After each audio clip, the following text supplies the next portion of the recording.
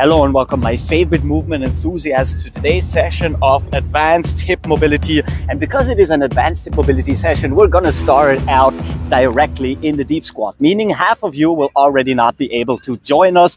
If you are not part of the joining us group, then check out this video so you'll learn how to get into a deep squat so you can do some stuff that we're also doing. Now, for the very first exercise, we are going to start out, as I said, in a deep squat position. Now, if your heels raised, that is okay. That is not too bad. However, it would be very beneficial if we can put our feet fully on the ground. We're going to bring our hands behind our head for some extra core engagement. And we're going to start out with knee touches to the middle, switching it up from the right side to the left side. Now, we're only going to do a handful of repetitions for every single exercise, meaning now we're going to move on to exercise number 2, crossing over left with right and right with left. Now, the more upright you stay in your upper body, the harder the exercises are going to be, the more core engagement you have, and the more hip flexor strength you're gonna build. Now, don't forget that we're going through the motions in our ankles, knees, and hips. So this is basically a lower body mobility session you can work on pretty much every single day. Now, let's go into some internal and external rotation combinations like so. Sitting up, we're gonna use our core and hip flexor strength, roll over our foot, switch it up to the other side, bring our leg down on one and on the other side. And then we're gonna repeat this whole process for every side 2 full times. To the right side, to the left side, and one more time for good measure to the right, because we're going to increase the intensity of this exercise once more, increasing our range of motion, going into full lumbar rotation and into a spinal erector as well as gluteal stretch by bringing our head towards our left knee. And then we're going to reverse this whole thing, use our core and hip flexor strength, turn to the other side, internal, external rotation, head towards the ground for lumbar rotation and spinal erector stretch, and move it up again a second time for the other side. And we're adding the tiniest bit of thoracic flexion by rounding our upper back. Moving on to the right side. And we're going to add one more rotation for each side, just so we have a little bit more of a strength endurance component. There you go. Setting it up again, and we're going through all the motions in a single workout, meaning no breaks in between. Starting out with our level 1 hip thrust, pulling in, repeating the level number 1 hip thrust a second time. And now we're going to move on to level number 2 hip thrust, push forward and lean back as much as we can. We want to have a nice little stretch in our hip flexors, in our abdominals, in our quadriceps, and we need that flexion in our lower spine for additional back strength. So let's go for a second repetition. Bring your knees down, push your pelvis forward, lean back as much as you can, stretch out your entire anterior chain, and reverse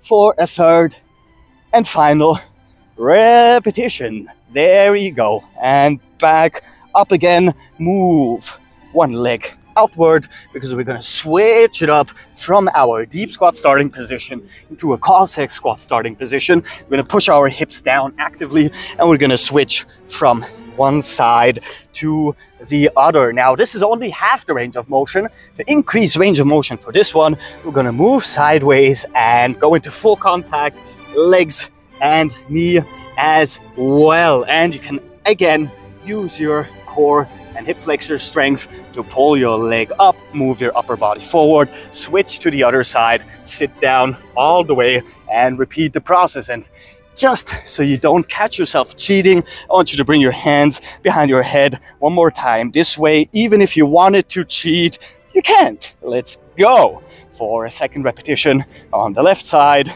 Move on to a second repetition on the right side. And surprise, surprise, we're going to do a third one for both sides. Once to the left, once to the right, full contact, and we're going to move back to the middle. push your hips downward, bring your upper body into a straight line, and we're gonna open up those hip joints for our first and only static exercise today. Now you're gonna have to hold tension in your quads, your hamstrings or your biceps femoris, your glutes, your spinal erectors and core, basically everything starting here downwards, so we can stay upright and open up those hips. You can even push forward just a tiny bit. If you have pain in your hip joint, that is a good sign to move back and relax a little bit. We don't want to overdo it. Now that we've done our first and only static stretch, we're gonna move back into an open position and we're gonna add to the Cossack through full lumbar rotation. Once more, pushing our hip forward, which means that we need to flex once more our lower back and our glutes and our biceps. Moving up, again, we're not gonna cheat with our hands up here. We're gonna bring them here. Switch it up, move to the other side, sit down, go into full lumbar rotation, push our hip forward for a nice little stretch in our hip flexors, and we're going to repeat one more time for both sides. So we're sitting here, we're bringing our leg up and moving our upper body forward, go into a full rotation, pull further into the rotation, push your hip forward and switch it up one more time. There you go.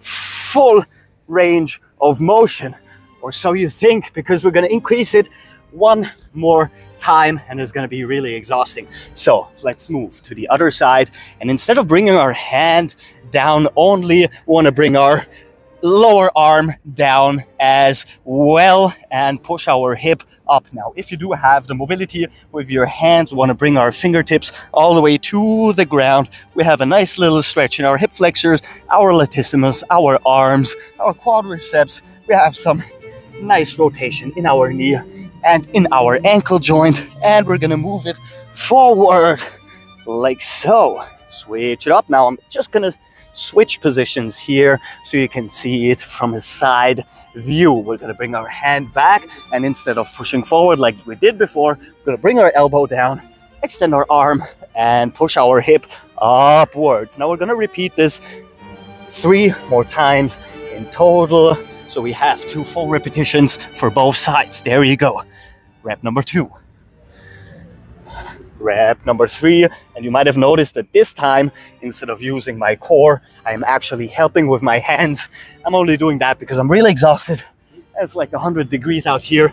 You don't do that. I can see what you're doing. All right, so let's switch it up, move to the other side, bring our elbow down, push our hip forward, and pull our arm into a full length extension for our deltoids, and switch it up a final time to the other side.